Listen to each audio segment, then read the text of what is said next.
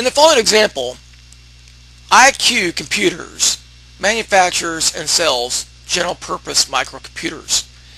As part of a study to evaluate sales personnel, management wants to determine at a 5% significance level if annual sales volume, number of units sold by salespeople, follows a normal probability distribution.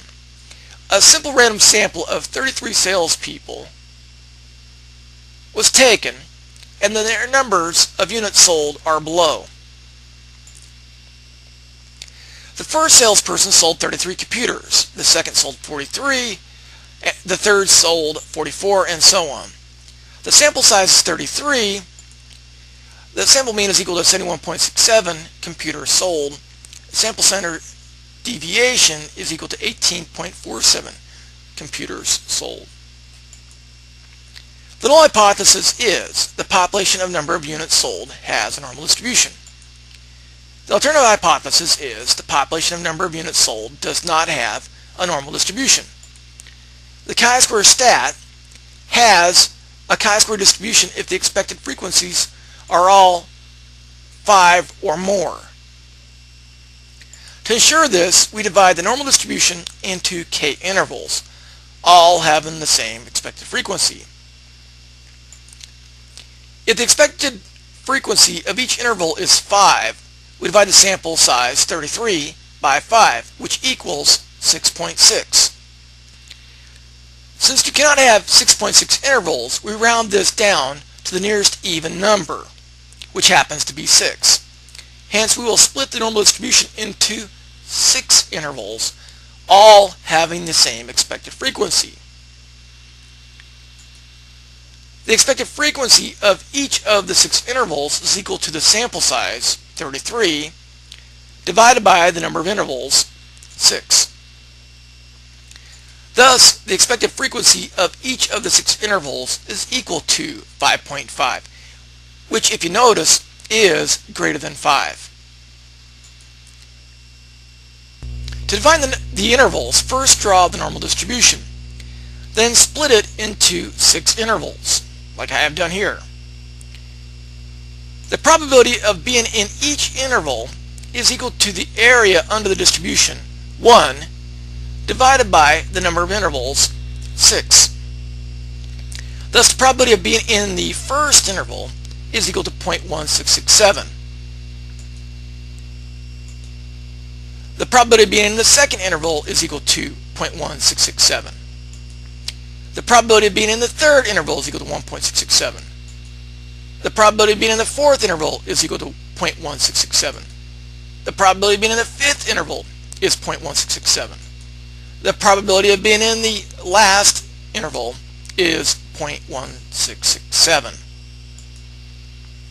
Find the z-stat that corresponds to the red tail probability, the first interval.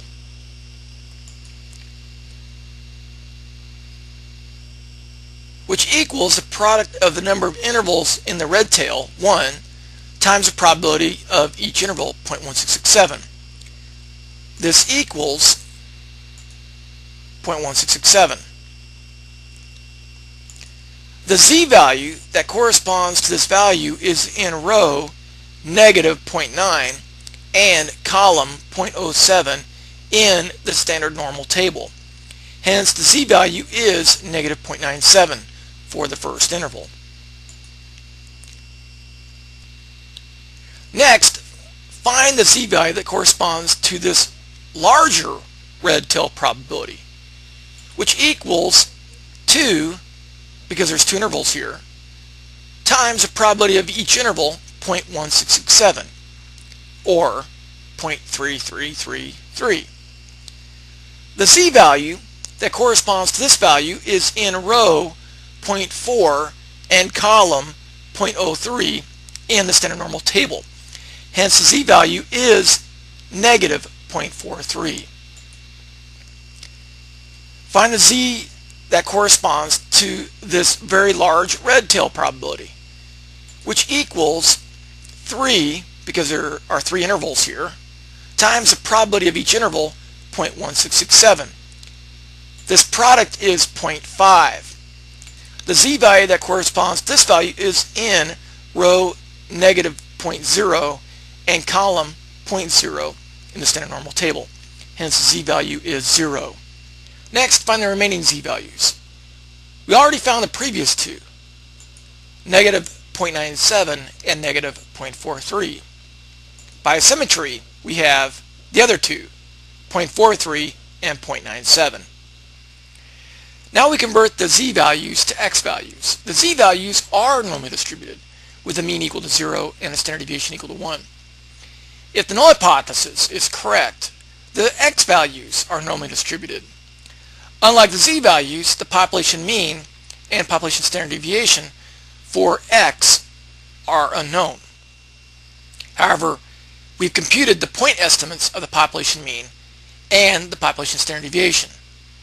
They are equal to x bar, which is 71.67, and s, which is equal to 18.47. To standardize random variable x, we subtract from the x values its mean and divide this difference by the standard deviation of the sample. Now if we solve this equation for x, this unstandardizes the z-values. Multiplying both sides of the equation by the standard deviation and canceling yields z times the sample standard deviation equal to x minus the sample mean. Adding the sample mean to both sides of this yields x equal to the sample mean plus z times the sample standard deviation. Substituting the sample mean, 71.76, sample standard deviation, 18.47, and the first z-value, negative 0.97, into this equation yields an x value equal to 53.84. Replacing the z-value with negative 0.43 yields an x value of 63.81. Replacing the z-value with 0 yields an x value equal to 71.76. Replacing the z-value with 0.43 yields an x value of 79.7. Replacing the z-value with 0.97 yields an x value equal to 89.68. The x values define the intervals of this test. Recall that the expected frequency for each interval is 5.5. Summing these values up is equal to the sample size of 33, which is what we expected. The data from the sample of 33 salespersons is given below. We use this table to compute the observed frequencies for each of the intervals. The first interval, negative infinity to 53.84, contains 6 values.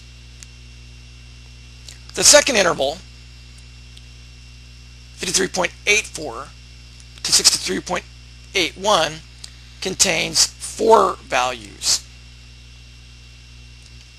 Hence the observed frequency of interval 53.84 to 63.81 is 4.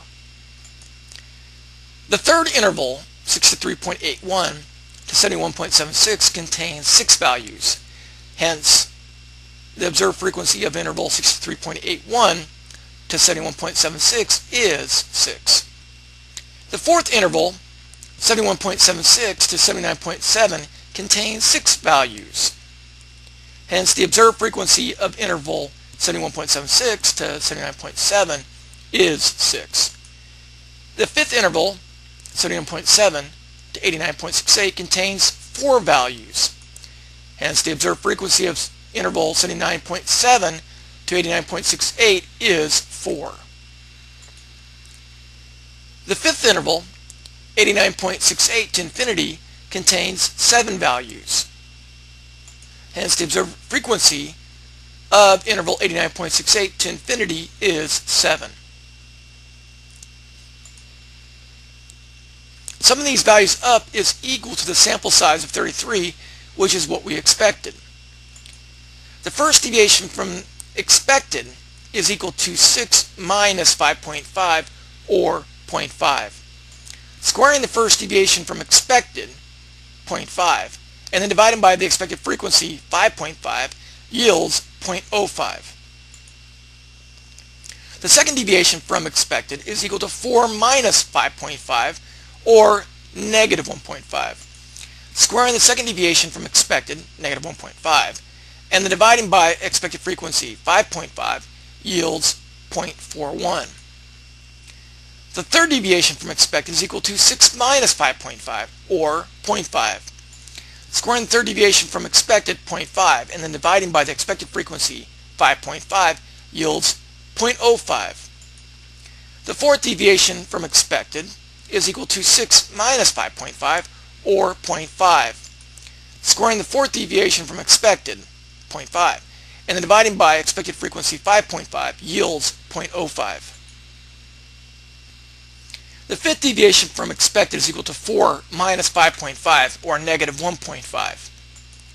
Squaring the fifth deviation from expected, negative 1.5, and then dividing by expected frequency, 5.5, yields 0.41. Squaring the sixth deviation from expected, 1.5, and then dividing by the expected frequency, 5.5, yields 0.41. Summing the numbers in the final column of this table yields the chi-square statistic, which equals 1.36. The mean of the chi-square distribution is equal to the degrees of freedom. The number of intervals minus the number of parameters estimated, minus 1. Since we used 6 intervals and had to estimate 2 parameters, the population mean and the population standard deviation, the mean is equal to 3. The critical value for this test is in the chi-square distribution table. The critical value is in the row corresponding to 3 degrees of freedom and the column corresponding to a significance level of 0.05. Thus the critical value is equal to 7.815. The probability of being greater than this number is 0.05, the significance level, or the area in red. The probability of being less than it is 0.95, which is the area in white that is under the distribution. The critical value defines the do not reject the null and reject the null regions. The chi-square stat, 1.36, is in the do not reject the null region because it is smaller than the critical value from the chi-square table, 7.815. Thus, at the 5% level of significance, there is no reason to doubt the assumption that the population is normally distributed. Complete homework 12 on Blackboard.